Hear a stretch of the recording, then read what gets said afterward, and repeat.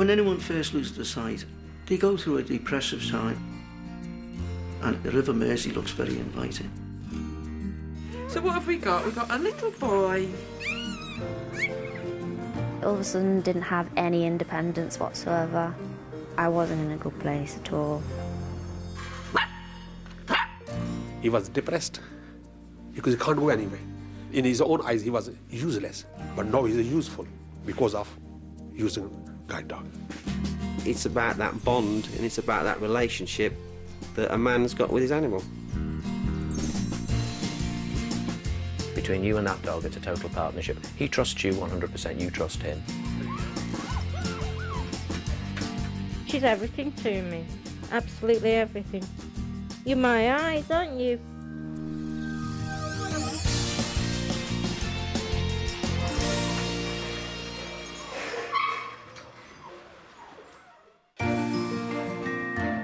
There's one animal that's always been by man's side. A constant companion, protector and guide. On the end of a lead or leading the way. And for 80 years, one organisation has been turning this bond into a valuable working relationship. The Guide Dogs for the Blind Association began in 1931, on Merseyside, funny enough, not far from where I grew up. Today, the story of every guide dog begins 100 miles away, in Leamington Spa. Good morning, Guide Dog National Breeding Centre. How may I help you?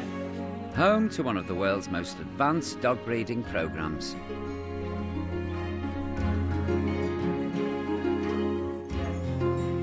This is Georgie. She's a 4-year-old golden retriever and she's expecting. The father is a Labrador.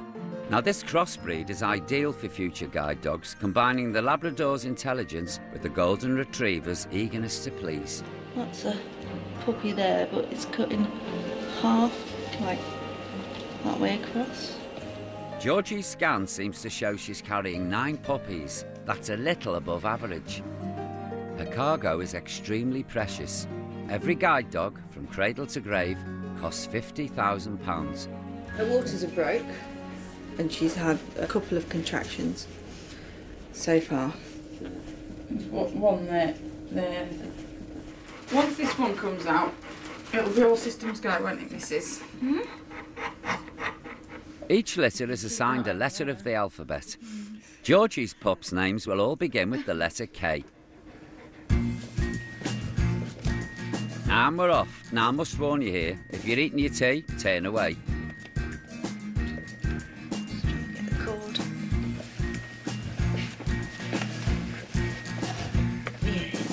The first pup weighs 340 grams. Now that's 3/4 pound to you and me.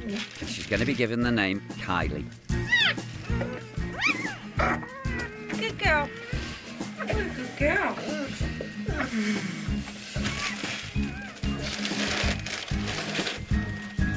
So we've got Kira, Kirby, Corky, Keith, Kerry, Coco, Cola and Clodo.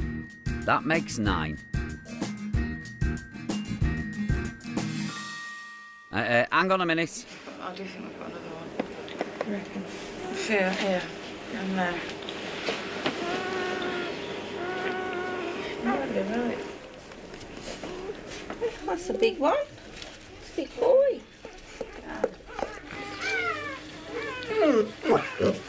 Yeah. She's just contracted and I think I can feel a leg. Hey up, here's number 11. Dry up. Oh, there's another one. Where's that come from? With a grand total of 12 puppies, Georgie's work is finally done. The puppies can't hear yet, in fact they're blind themselves. But in just 7 weeks' time, they'll undergo a puppy profiling assessment to see whether they've got what it takes to become guide dogs.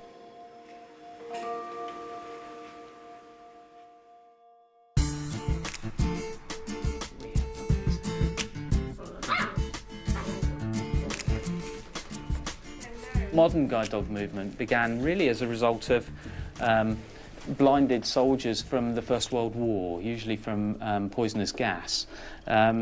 And the German doctor that was working with a particular group of blinded war veterans noticed that the German Shepherd that he'd left with a particular soldier showed some sort of aptitude in terms of guiding that individual. And from that, developed the notion that dogs could be used as guides for people that were blind or partially sighted. There are almost 5,000 guide dogs working in the UK and around 1,000 members of staff. Oh, what have you got? Ruth Graham is a mobility instructor with the Liverpool team, and it's her job to match the right dogs to the right owners.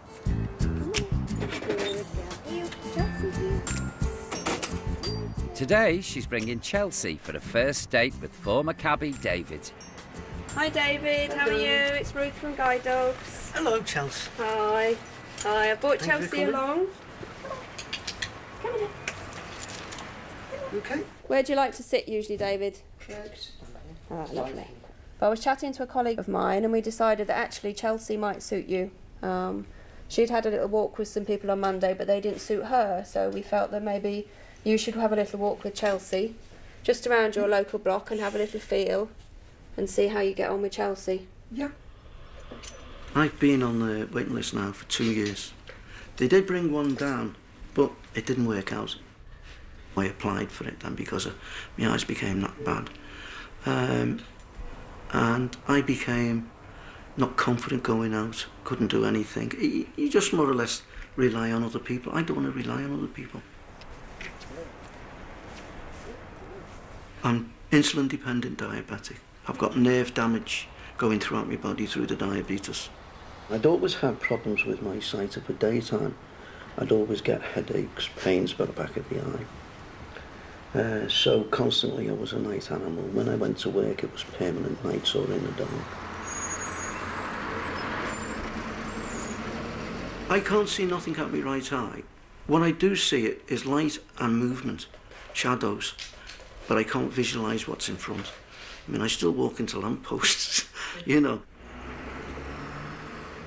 When anyone first loses their sight, they go through a depressive time, and the River Mersey looks very inviting. And for me, that came very close at one time. So just start telling her straight to the curb, lovely. But having something like a guide dog with you, it will enable me now to get back to the community and do the things I hadn't been able to do. That was brilliant, wasn't it? Good, yeah. Took me straight home as well. She did take you straight home. She remembered where she was going.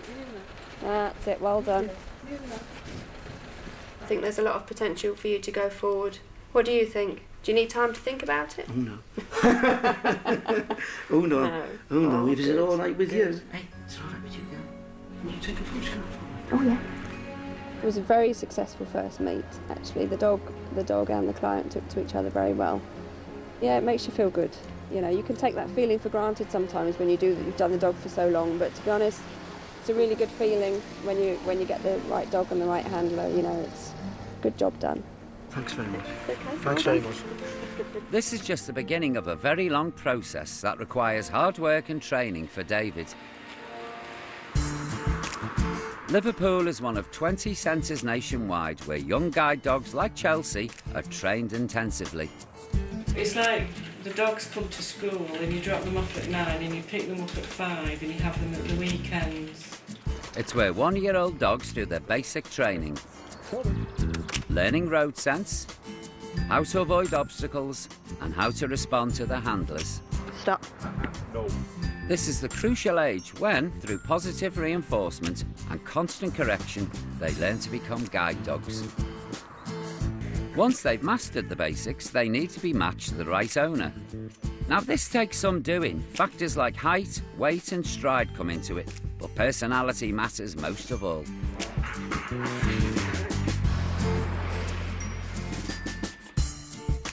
"24-year-old Lynette Proctor lives in Wallasey. This is James P. Sullivan, Sully for short. He's my little best friend at the moment. I can't walk him anymore. I took him for a walk last year and felt that I couldn't look after myself. How could I look after him? and I love him too much to put him at any risk. I was born with nystagmus, which is a condition to do with your optic nerve, which means your eyes shake from side to side. I've also got ocular albinism, which that's linked in, which is why I'm so blonde and so pale. But I had surgery when I was 3, and it made me be able to cope normally. I used to sit in front of the telly about a couple of centimetres away from it, which my mum and dad do think they got used to having my head as a silhouette in front of the TV. But although I was registered partially sighted, I coped fine. I went to mainstream school, I was head girl, I got top GCSE results, I did well in my A-levels, I got my first uni place that I wanted, and then all of a sudden my vision deteriorated, at which point it was a totally new, different ballpark, which was not fun. Lynette was forced to leave university and return home. All of a sudden didn't have any independence whatsoever. I was only able to go out with my mum. I was having to take her with me when I went over to Liverpool to meet my friends. I wasn't in a good place at all. I think I wanted to be normal. And I know people say that normal doesn't exist, but when you're 21, you don't want to have to worry about losing your sight. You don't want to have to worry about what am I going to do, what am I going to do for work, how am I going to cope with uni, how do I tell my friends, how am I going to get somewhere? You don't want to have to worry about any of those things. You want to just live. Lynette's been waiting for a guide dog for 2 years. Every time the phone rang for the last months and months and months, I've expected it maybe. Even if I'm in the house on my own, I'll answer it just in case it was them ringing to say they'd found me a dog. And every time it wasn't. Ever. Finally, the long-awaited day has come. Ruth has brought Pippa to meet Lynette, a dog that Ruth had previously tried to match with David. Pippa is quite a fast dog and she's quite active, so Pippa didn't suit David. Sometimes what looks good on paper doesn't actually match in reality, and that's the whole purpose of a matching visit, to make sure the potential that's on paper actually is there physically in real life when you have a go. Good. Hi Lynette, you all right? How you doing? I brought Pippa along for our little visits. Should we come in? Let's count down to how many sleeps till Pippa arrives. We've been waiting that long because I've waited for months and months and months, so I'm really excited. If this first date goes well, Pippa could call this home for the rest of her working life. Nice, straight on. Good girl, straight on. Nice. The vision that I do have, because it moves from side to side, I can't focus on anything. I'm all right if I'm sat down still and I can start to look in on things, but as soon as I get outside moving around, and I can't cope. Okay, Lynette, how was that? Freezing. I tried not to get too excited because I didn't want to, if it didn't work out, I didn't want it to be upset. So I tried not to get too attached to her, but I couldn't help but like her. Oh. I certainly feel she's got a lot of potential for you to carry on with the training. I have to give her back. You do have to give her back today, but you've done really well, Lynette, well done. I'd like to be able to be seeing my friends when I want to see them, not having to rely on people, being able to just enjoy people's company rather than having to ask for help all the time. And hopefully Pippa's going to be able to give me that. It's 2.5 weeks since Georgie gave birth to 12 potential guide dogs, and the pup's eyes and ears are beginning to open. Today they're being weaned. Let's see how they get on with solid food. They're very cute at this age. Best age, 2 to 3 weeks. I keep spitting it out. This one's Kylie. She doesn't like her food though. This one doesn't want to eat. Whereas this one wants to eat everything. It's nice. This one loves it. You've had a big food. But someone's missing. There's 11 pups now. We lost one within the first 24 hours of them being born. It's a little girl, Coco. Some pups just fade in that first few hours. We send all our pups off for post-mortem to see if there is anything untoward, but we haven't heard anything about this one yet. As you can see, the rest are doing really, really well. Developing well, starting to wean. Today, the puppies have a visitor. Their proud dad. What is it? What is it, look? What are those? 8-year-old Kane is known as a bit of a stud around the kennels. Over the years, he's fathered 162 quality pups. His offspring have a higher than normal chance of qualifying as guide dogs. A vital part of the breeding programme is the sperm bank held in this cryogenic lab. A varied stock of bloodlines is essential to create the healthiest dogs. Usually Kane's here to meet one of his many girlfriends, but that's not what's planned for today. We'll bring it back up with my dog. All right, thank you.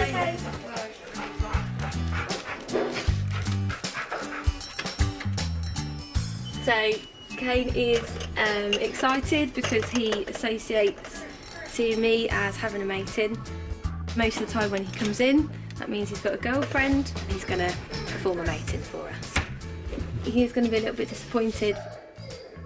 Kane is such a good stud dog that we've used lots of his semen for exports. So we send his samples around the world to use in different guide dog schools. Because he's been collected from there for several times, at the minute he's not very comfortable with it being done. He gets a little bit cross about it. He's not very keen on it at all. But he has to occasionally, obviously. But I don't really know anything about how they do it. No, neither do I. Alice? What you'll see is he'll start to fidget. He'll be going like this and he'll start going because he's going, get off my willy, basically. He's such a laid-back dog and he's willing to learn, even at his age. He's nearly 9, so it's not as though he's a young dog. So he's doing very well. You're not doing it, are you? Sorry. No good. Today, this old dog is having none of it. I think he prefers a natural mating, so I don't want to take the sample today if he's not 100% to give it. So I'll wait till he's got a girlfriend. No luck today, I'm afraid. Oh, bad luck, Alice. Never mind. But thanks for bringing it in. Oh, it's a pleasure. All right. Yes, thank you very much. Never mind. Maybe Kane will get lucky next time. While Kane's a bit of a serial dater, some dogs are interested in more lasting relationships. This young man's name here, this is Rod. Now, he's 2.5 years old. He's a cross Labrador Retriever.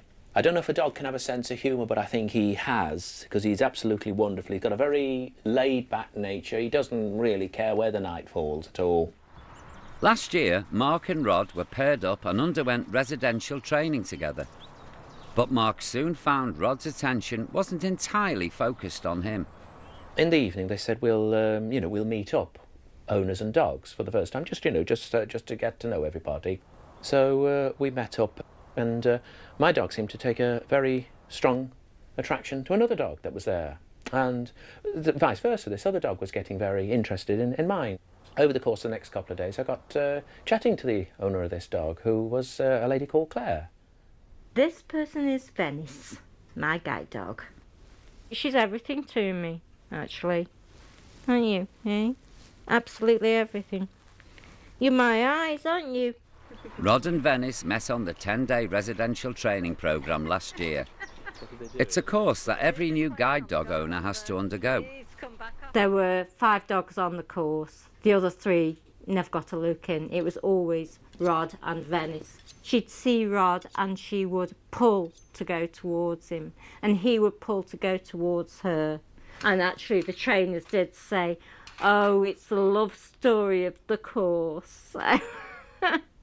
During our little talks, we found that we lived about 1.5 miles away from one another, and had done for absolutely ages. They got on so well, the dogs, that we decided we'd swap numbers and we'd meet up for coffee after we'd both finished training. After the end of the course, we met up, and of course, as soon as these pairs saw one another, they were going absolutely crazy. It was nice to talk to somebody who was actually going through the same experiences as you were, you know. And the coffee led to lunches which lasted 3 hours, and eventually in the July we ended up going for a curry without the dogs. That's when I thought, oh, he's a nice fella.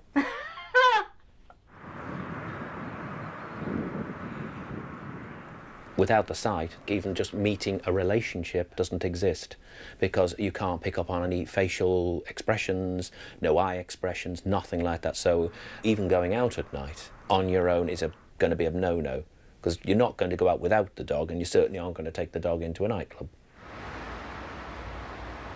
1 year on, Marcus brought Claire to the restaurant where they had their first date, and it just so happens to be Valentine's Day. Me with your little hand. Me with your little hand, yes. Claire, my sweetheart, my darling. What? Will you do me the honour of being my wife? Is that what I think it is? Mm. I will marry you. One proviso. What's that? Don't ever change. You feel that? Yeah.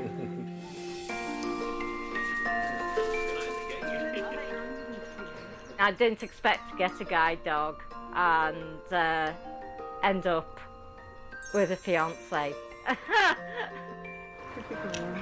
I don't know if it was something guiding us, I really don't know. I don't know whether the word soulmate comes into it, I really don't know, but I never did believe anything like that, but I'm seriously starting to now.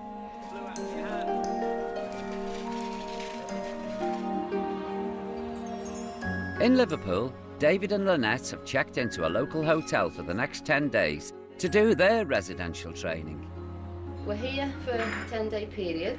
We've got a lot to do. We've got a lot to get through over the next 10 days. Okay, you're all here to learn the same thing, and we appreciate that everybody has got different learning styles. And Ruth and I have got different sorts of training methods as well. So we'll be doing different things each day. The dogs have already undergone intensive training. Now it's the turn of the new owners to learn to drive them. From walking to emergency stops, grooming to three-point turns, it's intense and repetitive and very demanding. When I left school, I couldn't read and write. Early hours of the morning milk float, when it was fairly early dark, I used to go out on the milk and I learned to count using milk bottles. And I started from there to learn to read and write, but it was all Scouse. It wasn't English, so it was completely wrong. Right, lovely. Good girl, that's better, good, well done. Lynette is the only client I've been working with who makes this job glamorous. She really is. She puts the glamour into guide dog work. Not every guide dog is a Labrador or Golden Retriever. Ready? Foster, I will always say that he is the Ferrari of guide dogs. A little Labrador bitch might be your little Renault or your Clio, if you like it, that does the work for you, and there's nothing wrong with that. Good boy, Foster. I've got friends who've got Labradors, they love them to bits. So it is about personal choice. Stephen Foster lives in Warwickshire with his daughter Megan and his partner Sarah. Foster's definitely the favourite. He'd do anything for Dad. I mean, he's even followed him into the shower once. He's that besotted with Dad. He's a bit of a crazy dude, Foster is. He's wonderful, I love him. The partnership's been brilliant right from the start. They just immediately clicked, didn't you? Yeah. Foster really is me. He's fast, he's positive, he's mischievous. I couldn't have a dog that hasn't got that level of energy because it would just drive me nuts.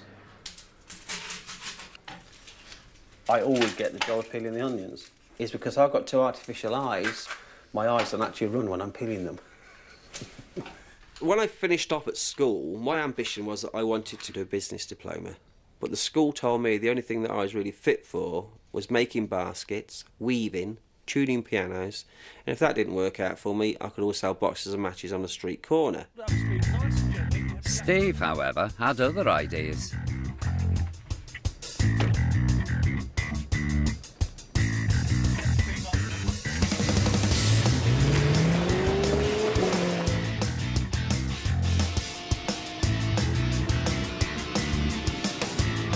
dream I had was driving fast cars. In 1999, Steve became the fastest blind person in the world, reaching a speed of 176 miles per hour. A lot of my life, people have made decisions for me on my blindness. But the decisions they've actually made were more a reflection of themselves and them saying to themselves, well, if I was blind, I wouldn't be able to do the things that Steve wants to do. Somebody said to me only the other day, they said, what's it like to drive a car when you can't see, Steve? I said, well, if I could have seen, I wouldn't have done it. It's the navigator's job to guide Steve around the track. Go left, that's it, back on the car now. Good, that's fine. Straighten the wheel up now, straighten the wheel up, into the right. Just as it's Foster's job to guide him round the streets. A blind person's life is built around trust and it's built around communication. Whether I be out in the street with Foster or whether I be driving a racing car, it's all about converting the information that you're being given into a process.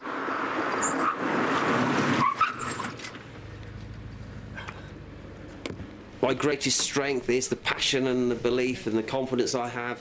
How's that? Good? And I've got a dog that supports that. You know, if I wasn't like that, maybe I would be a Ford Fiesta man and a Labrador, but I'm not.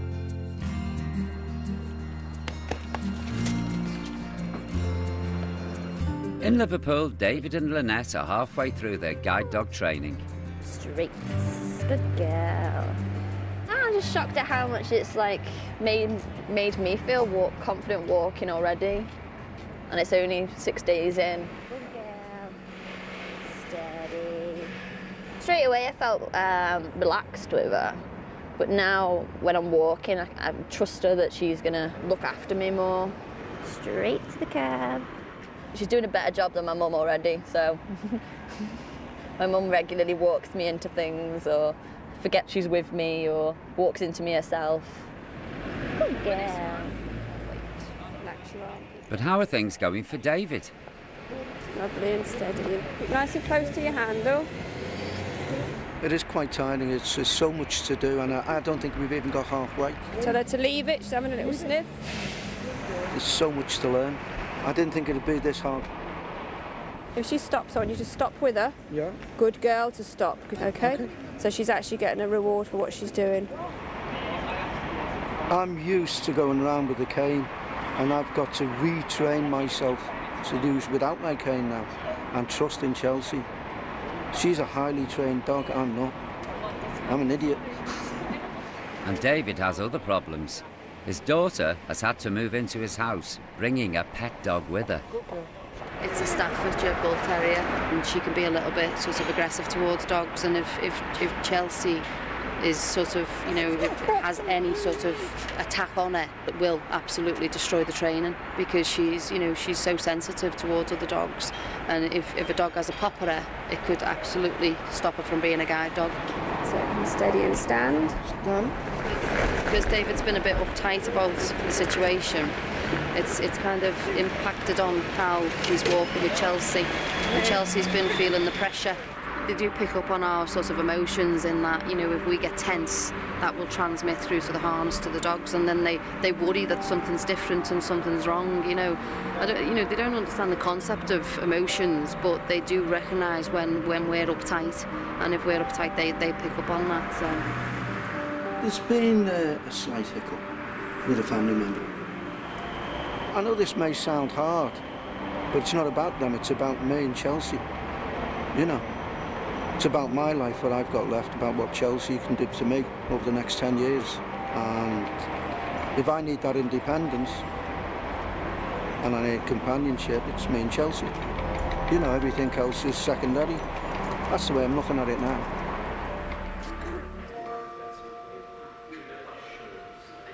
Today the puppies have a PR job to do. A photo shoot with Mr. International Great Britain. Kylie's taking a bit of a shine to him. That middle one. I think that'll be fine as well, yeah. Every year, 1,300 puppies are born under the breeding programme, and around 850 will qualify as guide dogs. But what happens to the hundreds of dogs who don't make the grade? The answer lies with our puppy's big sister. Every family's got one. The black sheep that ends up in the nick. Banged up in Her Majesty's Prison, Leyhill, is another of stud dog Kane's offspring. This is Pepper, the infamous Pepper. Pepper failed her guide dog training for being easily distracted and far more keen on following her nose than following instructions. But the good news is, she's found a job which makes use of her failings. She's being trained as a prison sniffer dog. You got the gram of heroin, please? Here we go, Pepper. Up here, Pepper. She's got that natural bit of naughtiness in her. You know, she likes to work and she enjoys the game, as you can see. But it is trying to totally turn things round that the guide dogs spend 18 months doing, and we come along and ruin it, really, within a month, to what we want out of a dog. Oh, steady, steady, steady, steady, steady. It's what they want to do. They are retrieving dogs at the end of the day. They are gun dogs that like to go out. And that's what they're doing now. They're going out, searching for us, identifying something and retrieving. Good girl. Guide dogs have a lovely, lovely life. You know, they live in somebody's house and they get treated very well. So there's plus sides on both. But I think for the natural ability of letting the dog's brain work, I would say that they enjoy this work more than guiding. Sorry, guide dogs.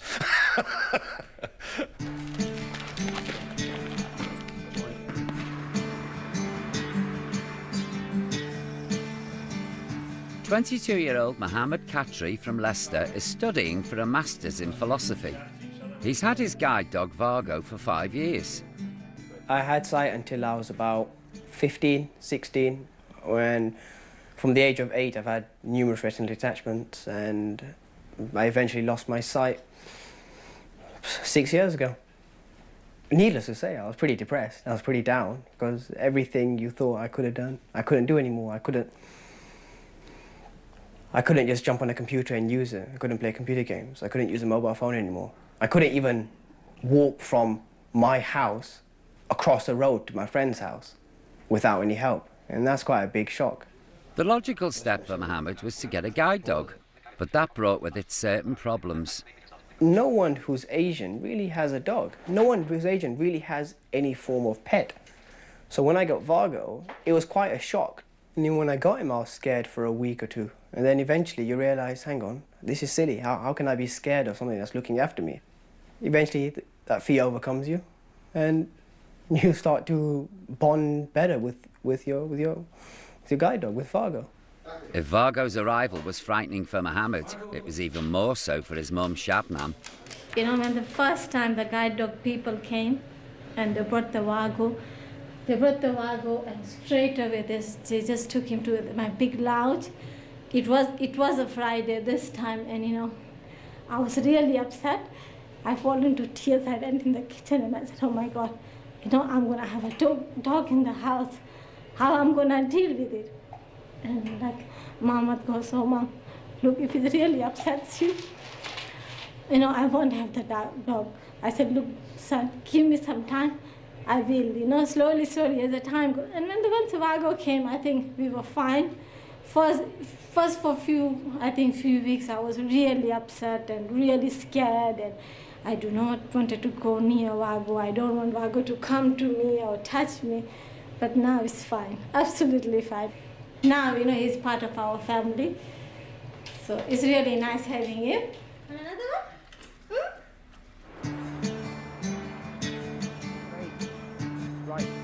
The Khatri family grew to accept Vargo, but there was still a major hurdle. A guide dog made it difficult for Mohammed to practice his Muslim faith. The problem lies with their saliva. A dog as a pet would be unacceptable because their saliva is left everywhere and it makes an area unclean. Islamic beliefs relating to dogs meant Mohammed couldn't attend prayers without help from a sighted guide. After consultation with Islamic scholars, a legal decree, or fatwa, was issued which made Vargo the first dog allowed to enter a British mosque. In Islamic world, you know, the dog is not allowed. But if somebody needed it for his security or some other things which is like disability, then Islam said yes, it was okay.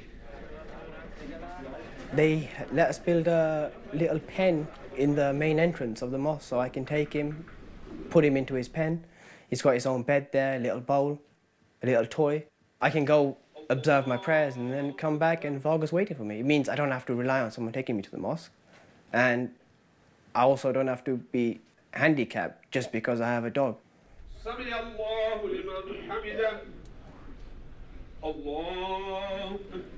He was depressed because he can't go anywhere. And he was, maybe in his own eyes, he was useless. But now he's useful because of using guide dog. Losing your sight, you want some form of inner peace, you want some form of happiness. I'm not saying I'm the most religious person in the world, but I would say that it certainly does help me cope. So I must be really, really thankful to the mosque where they back me up in every situation. It's the final day of the Liverpool team's training course. It was a case of try and throw everything in and hope that maybe it'll all close eventually. Even if you sit on it, I'm not so sure it's going to actually all fit in. I've enjoyed having her, but I think I'd like to get home and have my own space. It's hard when you're stuck in somewhere you don't know. Normally, if you've been out for the day, you just go home and relax and you know where everything is. Like, my house, apart from when I moved away, I've lived in that house for nearly 25 years, so I know exactly where everything is. I'd like to say thank you very much for attending the course. I really appreciate the time you've put in and everything that you've been through this last 10 days. Now we're going to take the dog out of their comfort zone back into your home. Among the successful pairings, there's one on hold. David has left Chelsea and dropped out of the course. He's got personal circumstances that he needs to resolve and sort out, and then we'll go back into the situation and go from there. It can happen because obviously it's like anybody in any learning situation. You can go to university, you can go on a course, anything can happen, but if something happens in your personal life, sometimes you have to, that's a priority in your life, isn't it? So you have to put things aside.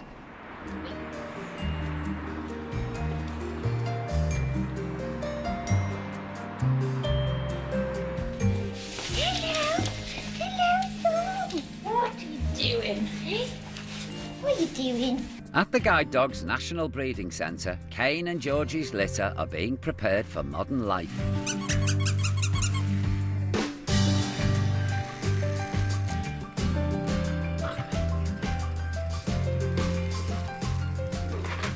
We have CDs that we play at a relatively low background noise, like lawnmowers, aeroplanes, trains, but whilst the pups are having an enjoyable experience, so they'll have a positive association once they get used to them.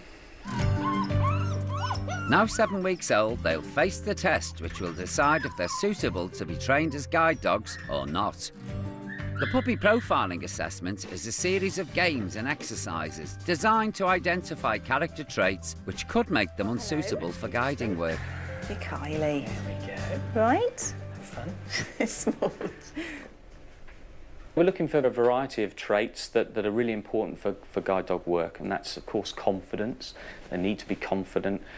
They need to be responsive to the handler, so we expect them to be aware of the environment, but not over-aware and not too distracted. Good boy. Very impressive. That was nice. Yeah. And they need to be compliant. They need to generally be able to be with the handler, happy to do as the handler says, affable, friendly, all those sorts of things. So those are the sort of traits that we're looking at and that we think that we can see even at a very early age of 7 weeks. This is the squirrel test, which measures how easily distracted they are. Good boy. Come on. While the tunnel walk shows their confidence. Oh, no. What was that? So how have our puppies got on? They've done really well. They seem very relaxed, pretty responsive, which is great, of course, and pretty confident too. They seem to be taking on each of the challenges really well. Yeah. It's a good boy. The good news is all 11 puppies have made the grade. Each one of them will now be placed with volunteer families for the first year of their life, after which they'll begin their guide dog training in earnest. David's back home without Chelsea, and once more having to rely on his cane to get around. I come under some stress while I was training. Henry, come on, son. There were two big problems. One of the problems was my daughter. She has a dog. The dogs must be put together to make sure that it's safe. Unfortunately, that had not been done with Chelsea and my daughter's dog. Henry. So that had to be sorted out. The other thing that caused a problem was a breakup with my girlfriend. So the two combined at the same time sort of knocked me right back. And the third thing was not having Chelsea. And it was like something being torn out of you, you know what I mean? You could actually feel it was really a heartache. I've come this far, I've got attached to her, we just bonded and she's gone. It's a month since Lynette and Pippa finished training, and the first time in 2 years that Lynette's been in public on her own. A hard-earned victory. I think I wanted to sleep for about a month afterwards. It's been worth it though. So it's been worth being tired and exhausted constantly, because now having her, I wouldn't change it.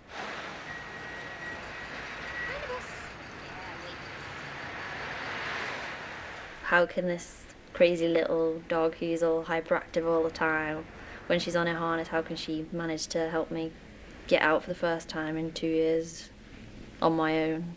This was quite strange. Lynette has finally gone back to her job at a health centre. Not that anyone's paying her much attention. She's in a prime position here for everybody who walks up the stairs, so everyone's like, oh, there's a dog. But she's, as you can tell, she's not fazed by any of it. A little darling, just stays underneath the chair and doesn't even know she's there. She's beautiful. At home, there's one person who's especially pleased with Pippa's new job. Lynette's former guide. Already in the few weeks that she's had her, I'm actually redundant, and I'm proud of the fact. I'm really pleased. She's back to the old Lynette, the one that could take on the world, and I think she will. I think she'll do herself proud.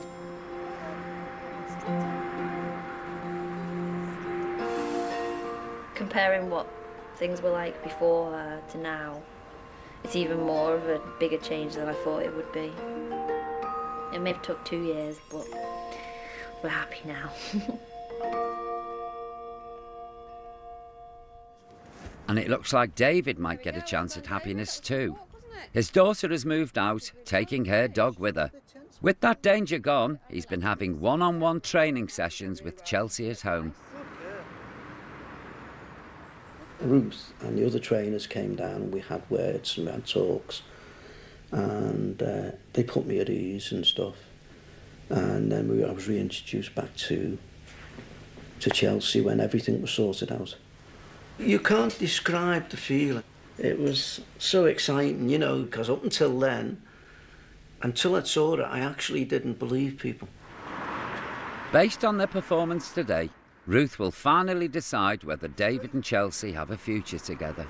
Straight on, Chelsea. There's a good girl. Over the last couple of weeks, David, you worked really hard and you've been really supporting Chelsea nicely. And the lovely thing is you work together well as a unit. You look very together.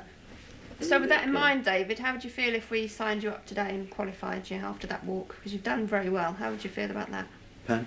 Yeah? Pen. Ready to sign on the dotted line? I could have lost Chelsea. Goodness knows what happened. Could have lost my daughter, could have lost... Well, I did lose my girlfriend, but, you know, in a way it's made me stronger because me and Chelsea now, well, we're partners, if you know what I mean. I spoiled it, did I? Well done. Congratulations, you worked really hard. Thanks very well much. done. Well done. I'm happy now. I mean, I shouldn't say this, but I'm more happy with her than my ex-girlfriend.